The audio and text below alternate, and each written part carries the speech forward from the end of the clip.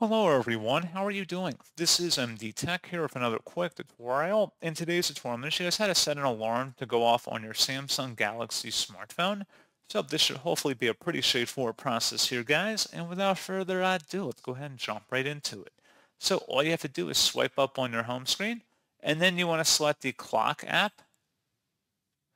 And now that we're on here, you want to go and select the item that says under alarm, select the little plus icon. And then you can drag the little scroll bar here depending on what you want the timer to be adjusted to, and then AM or PM. Select OK to save it, and then you can see that you can adjust what days of the week you want it to go off as well, just by selecting aside the circle there, and you can change or customize it again by going back into here.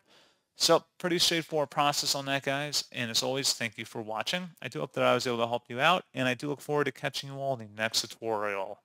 Goodbye.